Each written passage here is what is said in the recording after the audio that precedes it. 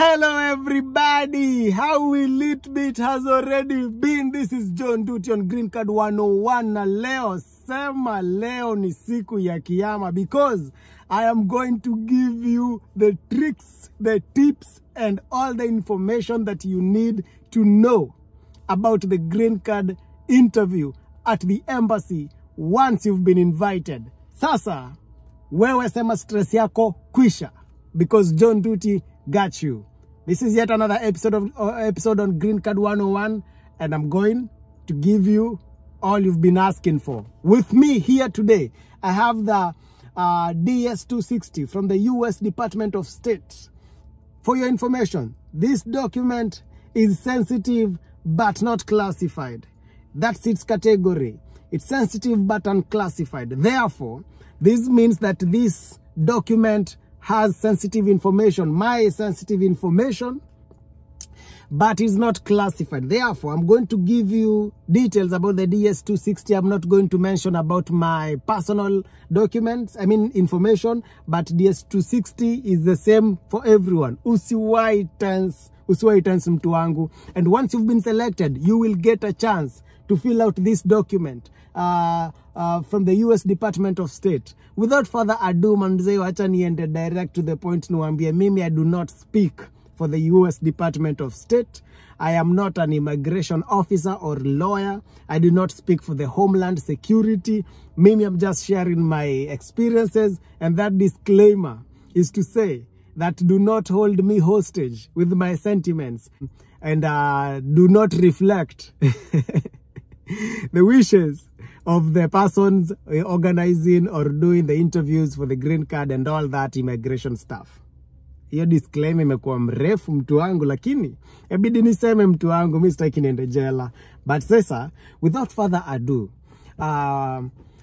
what you need to do is to be very careful as you provide your information, because most of the time ni kama, acha nikuwape example, most of the time ni kama terms and conditions apply. Umeona hiyo documents, saa zingine uko kwa simu ama uko kwa internet, unajaribu kusign kulogin to something ama kuapply for something, alafu unaleto ile pop-up ya terms and conditions apply.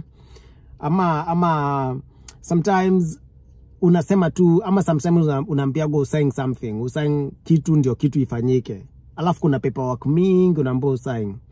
Sometimes we just say yes, terms and conditions apply, accept, unasema tu yes, without even reading the verbatim, reading all that information. Na saa zingine unaambiwa sign here ndo kitu ifanyike, ama sign here ndio process you go through, na sign tu, hata hujasoma hizo vitu zote. Mara mingi we get away with that. But for the DS260, this is your future. This determines your future in the US of A, in a different world than you've ever known. Tafadhali, reading is fundamental. Soma vizuri, read carefully and follow the instructions to the letter. My people perish because of lack of knowledge. The only reason that you will be disqualified for an interview or not get your green card, most of the time, is just not following the instructions. There's no in between you, there's no special people, there are no special situations. Just follow the instructions and you'll be fine. The DS260 basically comes with your case number on top and your confirmation number. Confirmation number, that's for them to decide and for them to use. It does not autoitumia mahali popote, but your case number is very, very vital. So for me here, I have my case number. And then on the first page, as you can see, there's the personal address and phone information. That's the first part. So people who've been asking me, Joe, what are the questions that I should expect during my green card interview at the embassy? Hii maswali zote ziko kwa hii document. Hii ndo mwa Kenya yako hii. There's nothing in between, and this is common to everyone. You'll only be asked questions based on how you answered this document. Personal address and information. Name. Jina yako huwezi shindwa, just your name. Then there's the second part where it says full name in native language. If there's a way you're called in your native language. And then there's a drop down arrow. If it does not apply, just say it does not apply. And then utaulizwa about if you have other names. If you say no, you're good to go. If you have other names, please, tafadhali, just provide documentation to show that you have other names. Never. One of the things that I've noted is in this whole process of this application for green card or immigrating to the US of A, if you say yes, please be prepared to show proof. Be prepared to show evidence. If you, these are about marital status. If you're married, exactly. Tell us, show us by word of, by a piece of paper that shows you are legally married, your date of birth, your city of birth. All these are questions that you can look forward to be asked. But trust me, sometimes depending on who's interviewing you, kuna vitu ndogo ndogo hata kuuliza. Well, continue moving on swiftly. Country of birth, common sense. Your document type that you want to provide for this interview. Most of the time is your passport. Nasikia siku hizi the passport is not required. When I applied, the passport was mandatory to have a passport. Siku hizi kama passport si mandatory, then your document type ni nini? Ni ID yako, your national ID. And then now hapo chini kuna document ID, which is the document number. Kama ni ID unaweka ID number yako, kama ni passport unaweka passport number. And then you say where the document was issued, of course your country. Hata kama uko Majuu, ama uko Qatar, ama uko country gani, just say the document was issued in now where it was issued, if it's your own now motherland, Kenya, whatever. Usiseme ile country yenye unaishi your time. So if uko UAE, don't say the document was issued in UAE if it was issued in Nairobi, for instance. Okay, tuende tena present address. So most of the time hizi western countries zinakuwaga na, they have their own addresses, like unasikia 5070 Pennsylvania Avenue, Washington DC. In Africa we don't have those addresses. So I would advise just to use your PO box or your family's PO box, something that they can, you know, use to see where you've lived or something, because hii PO box hakuna mali wataitumia, hata wataikuuliza kitu yote na hakuna kitu toitumo kwa PO box yako. Everything will be coming to your email, but just provide your present address. Kama mimi hiyo time nikiapply nilikuwa naishi Mlolongo. Temporarily nilikuwa na waka hapo Green Park Athi River. So mimi niliweka tu 00100 Mlolongo Street. Hakuna address kama hiyo Kenya, but at least nimesema naishi Mlolongo kwa sababu Mlolongo hazina numbers kama Majuu. But hiyo time nilikuwa naishi Mlolongo. And then ulizo kama umeishi place nyingine before, nimeishi Kayole. Kayole hakuna address inaitwa sijui 1960 Kayole Avenue, hapana. Mimi nasema tu 00 tena 11 Kayole Spine Road, kitu kama hiyo. So utaulizwa zile address zote umeishi in the past 10 years. Hizo address zote utastate hapa na pia watakuuliza pale kwa interview. Ndio waone kama kuna discrepancies. Unajua waizi ndio waishigi. Waizi ndio wanakuwa na discrepancies na kwenye wanaishigi. So nataka tu kujua wewe ni msaina gani, na most importantly, make sure umeka ile address yenye umekaa for more than 5 years. That is very important because it shows that you are stable in your lifestyle. Kitu kama hiyo. Hata huku Majuu ukikuja wanaangaliaga sana address umeishi for more than 2 years. And then you take a contact information yako hapo, manamba za simu, email address yako. Now, here's the most interesting part. Kuna mahali watakuuliza permanent address. A name of person currently living at address. Na wanataka uprovide a US address. Sasa hapa ndio unawekaga address ya host wako kama umepata.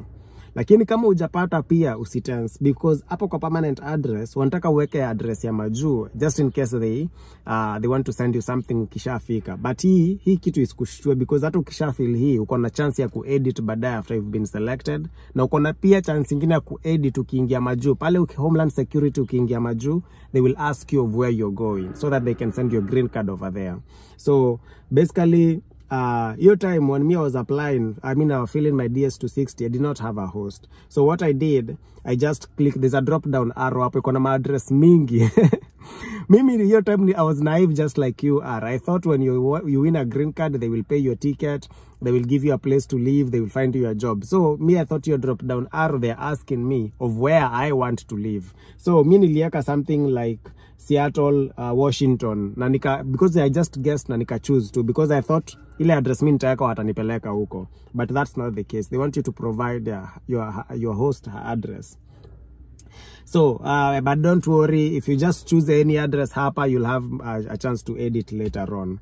What else? And then now there's the family information. Family information, utaweka majina za baba yako, mama yako, your parents, your parents' date of birth, your kids, your wife, if you have any. And remember, if you say you have kids, please have their birth certificate, and your name should be in that birth certificate as well. Alafu tulizo kama umeingia Majuu. This, I think this is a trick question. Have you ever been in the US? Most people think that if you've been to the US before, it's an advantage for you. No, actually, this is a trick question. There are some people who can say yes at ndio wapite interview. The worst thing that you can do in any process that involves, let me speak about the US, that involves the US, is lie. Because once you've ruined that trust, it's hard to mend that bridge, you know, once you've burned that bridge. And it narrows down to vitu kama credit card. Once you get to the US, you'll be given a lot of money will be at your disposal. You'll be given loans to advance your life. So once you mess up that trust, even with finances, ukose kulipa madeni, ulipi credit cards, you ruin your social, you ruin your points, then you cannot be trusted anymore. So trust is key, and honesty is key. Just have integrity as you answer this document. If something is confusing, please usijichanganye. Hapo tena kwa hiyo DS260, they will ask you about your educational background all the way from the most recent one. So kama ulienda kampo, unaanzia hapo. Kama ukwenda kampo, anzia high school all the way to primary school, and all those schools you attended. Kama kuli graduate on anything, have the certificates ready. If hauna ready, mimi nikiapply sikuwa na form 4 certificate, so I had to go to my former school and get my form 4 certificate. So make sure you present all those certificates as well. Nini ingine kwa hiyo tukiondokea hivyo, after your educational background, they'll ask you if you ever served in the military. It's either yes or no answer. For me, I'd never served in the military. So unasema tu yes or no if you've been in the military. Mimi naona kama it's a good thing kama umekuwa military. Na kama umekuwa military, maybe they'll just want documentation kuonesha if you've been discharged correctly, au kuingia kwa ngori ama kufanya kitu mbaya while in the military. Alafu tuulizwa, have you ever belonged to, contributed to, or worked for any professional, social or charitable organization? Hapa tu in short wanakuuliza kama kuna mali umeifanya kazi which is in either of these categories. So mimi nilisema yes, nikasema alafu kuna number of organizations on that state. Mimi nikasema nilifanyia kazi Superior Homes Kenya, which ni hiyo estate ya manyumba nilikuwa nauza hapo Green Park, Athi River. And then nimeifanya kama customer representatives wa Safaricom, nimeifanya Standard Media Group kama editor. Na pia nikiwa DS260 University nilikuwa student leader, na nilikuwa na waka kama editor in chief wa the school magazine involvement newspaper. So mimi nikalist hizo vitu zote umefanya hapo. Honestly about hizi vitu zote za majob, wajali hawatakuuliza for proof, hawatakuuliza ati recommendation letter, hawatakuuliza kitu ya job. Ni kusema tu ndio, kama wako na swali watakuuliza kama ni kitu sensitive kwao. Alafu watakuuliza kama you have any specialized skills or training including firearms, explosives, nuclear, biological or chemical experience. Mimi na ujinga yangu, hii swali mimi ningesema no. Kwa hizi vitu, hizi ni vitu technical kidogo. Mimi nilisema yes, alafu nikaulizwa which one. Ukisema yes utaambiwa explain skills or training. Mimi nikasema communication skills and training at DS260 University, which is true. I have communication skills that I've been trained for 4 years, but then ilikuwa kwa category, so they didn't bother a lot about this. They want to know if you have specialized skills or training including firearms, explosives, nuclear, biological or chemical. So kusema yes na useme skills za job yako, bado uko safe. Hawakuniuliza verbally kwa interview ni explain. So hizi vitu zote na mention, it does not mean kwa interview utakuwa unasomewa kama mtoto watu unaulizwa. It does not mean that they will be reading word to word and asking you. They'll just be going through the list and asking you the most critical things, like when did you graduate high school, vitu kama hizo tu. And then they will ask you if you've ever been a member of or been involved in any paramilitary unit, vigilante unit, rebel group, guerrilla group or insurgent organization. Wale wasi wanachoma watu kwa South Sudan or Congo, all those paramilitary units, you have to come honest. Come through and say yes or no. If you say yes, of course there's a drop down arrow, you have to explain and give details. If you say no, you're good to go. Do you speak any other languages apart from your native language? For me, I said yes, I speak Swahili and I speak English. And the interview location, if you're still in Kenya, say Kenya. If you're in Tanzania, say Tanzania. If you're in Uganda, say your country, the location where you want to be interviewed. Now, if you are in abroad, somewhere in Qatar, Middle East, Asia, anywhere that is not in Africa, if you're in Africa, just say your African country, because I'm sure there's an US embassy, unless it's a war-torn country. I'm sure there's a US embassy in that country. If you're abroad in Qatar, all these places in Asia, I'm sure there's a US embassy somewhere there. And if there's no US embassy in the country that you are in, make arrangements to go home or go to the closest US embassy. So you'll just have to indicate the closest US embassy for your interview location. Now, this final part, we're on page 5, and the document is up to page 6. This part is very, very sensitive, and it's a yes or no part, because it's about your security and background information. So I'll just skim through very fast. Tutuulizo vitu kama, do you have any communicable diseases of public health significant, such as TB? Very big deal. TB, they really are keen on that, and once you go for your medical checkup at IOM, they will look at that. Do you have any documentations to establish that you have received vaccinations in accordance with US law? So vaccines, when I was filling the DS260, I did not have any vaccines. Vaccines, the last that I had at that point was Nilidungo when I was a kid, which I don't even have all those documents. So I said no. But by the time you get to the interview, you've already gone to your medical checkup. You've gotten all those vaccines. Alternatively, if you do not want to wait until your medical checkup, once you filled this, the vaccines are valid for 6 months. So make sure by the time you go to the interview, or maybe you're just close to go to the medical checkup, go to a hospital that you trust, a valid hospital, get all your vaccines and show them the documentation. No pressure with this. If you don't have any vaccines, you'll still get them at IOM. No pressure. Have you ever been arrested or convicted for any offense or crime, even though subject of a pardon, amnesty, or other similar action? You have to do this. And if you say no and you've been arrested, they can pull this information from DCI. Remember, you'll also bring your good conduct certificate from DCI. So please don't lie. If you've not been arrested or convicted, just say no. Okay, are you or have you ever been a drug abuser or addict? Watu wa kamnyweso si mambo na pombe. This is about wajakoya, mangwai, heroin, cocaine, hard drugs. If you are a drug addict, this is a sensitive one. It's almost a red light. You are definitely in trouble. So, and if you say no and you are, they will definitely draw blood at IOM and look at your blood to see if there are any hard drugs in there. Of course, the interviewer will want to know if you've ever engaged in prostitution or unlawful commercialized vice, or have you been engaged in prostitution or procuring prostitutes within the past 10 years.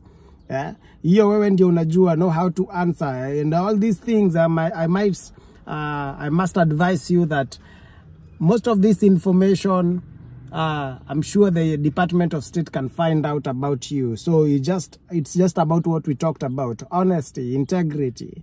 Just be able to say the truth, and the truth will set you free. Are you a member of any terrorist organization?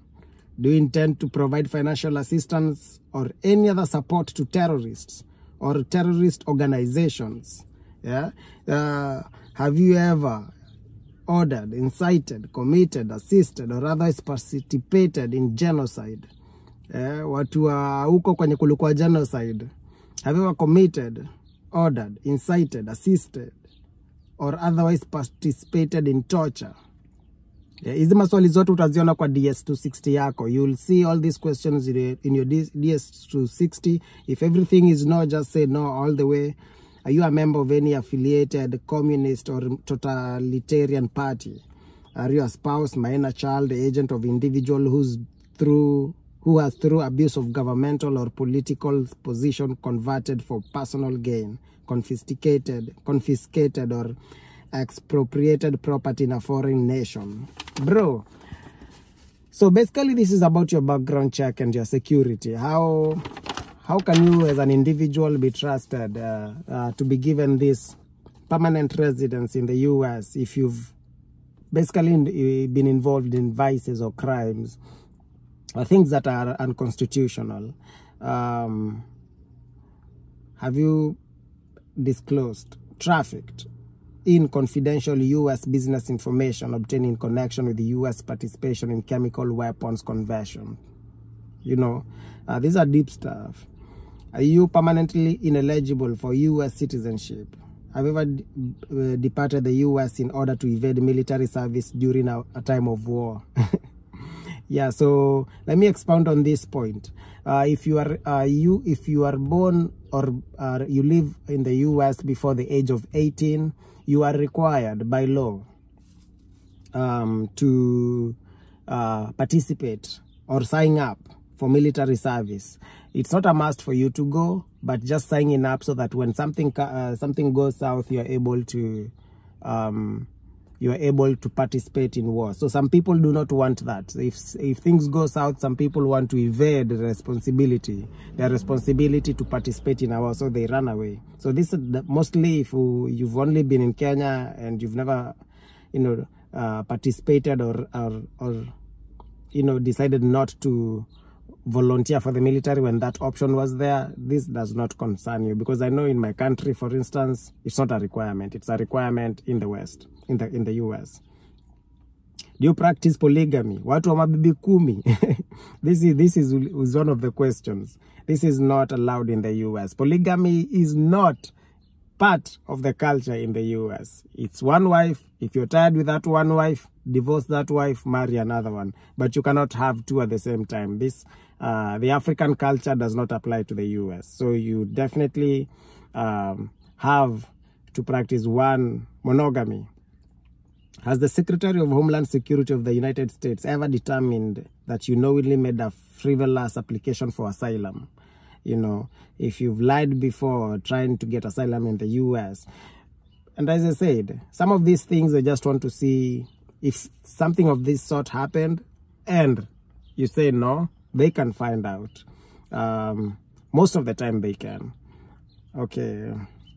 Are you likely to become a public charge after you are admitted to the United States? So let me explain a little bit about being a public charge. A public charge are people who come to the US, they don't want to work or they are unable to work, and then they now start depending on the government. So the challenge becomes that you just moved to a new country, you've not even worked, you don't want to work, but you want to rely on the government for assistance. I look at the green card opportunity as a business opportunity. It's a business exchange, honestly, between you and the US government. How does the US benefit from you? Because you might be thinking that moving to the US is just for your own benefit, right? But even the US will benefit from your labor. You come into this country and starting working, you'll be paying taxes and you'll be improving the economy of the country. So as much as you think it's an opportunity for you, it's also an opportunity for the US government or the US as a country. So they want you to come and they want you to work. But if you decide not, you become a public charge. You become now someone who relies on the government for support. Hawataki watu kama hao. That's not a worthy candidate for them. Have you trafficked minors? Minor trafficking is a big deal. Have you voted in the US states in violation of any law or regulation? That does not matter. If you've never left Africa, that does not even apply to you. Just say no.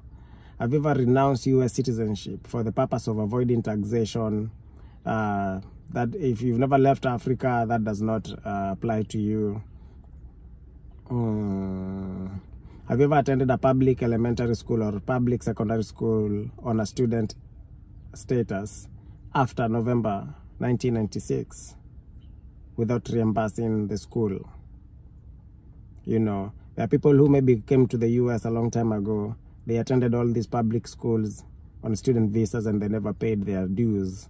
Do you seek to enter the US for purposes of performing skilled or unskilled labor but have not yet been certified by Secretary of Labor?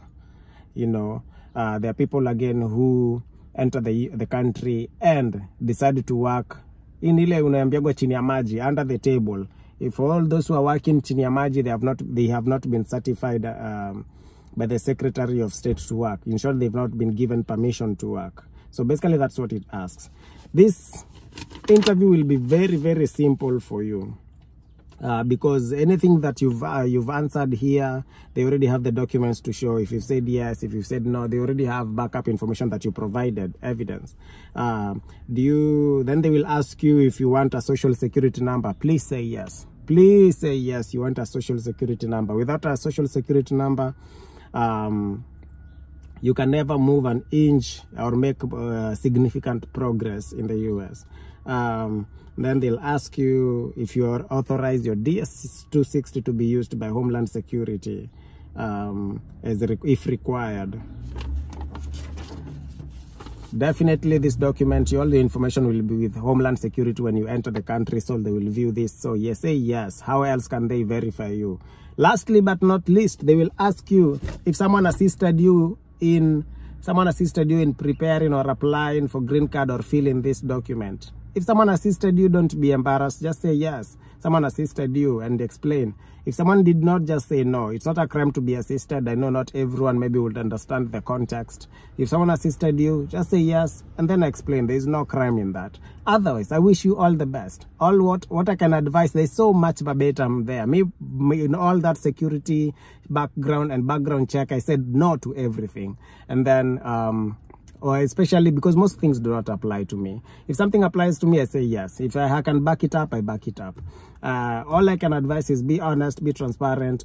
Even if something is bad, just be honest about it. That has been all the information that you might need. Maybe not all of it, but the most important things. Don't be afraid. There's nothing out of the ordinary. You will have all the answers before you get there in your DS260. I cannot repeat that more than enough. But kitu yenye sijasema, something that is not in that document is your confidence. Your confidence is very key. Something else that is not in that document is your faith and your prayers. Those are very, very key. Something else that is not in that document is your first impression, your perception. First perception, how you present yourself, how you speak, how you carry yourself, and how organized you are. You want all your documents to be in order. You want to be speaking from the heart, from your chest. You want to be confident in what you're saying, and do not mince your words and do not lie. That's all you need to kill this interview. And I promise you, we will be talking when you are in Mayolo. Adios manze, shukran, mañana. All the best.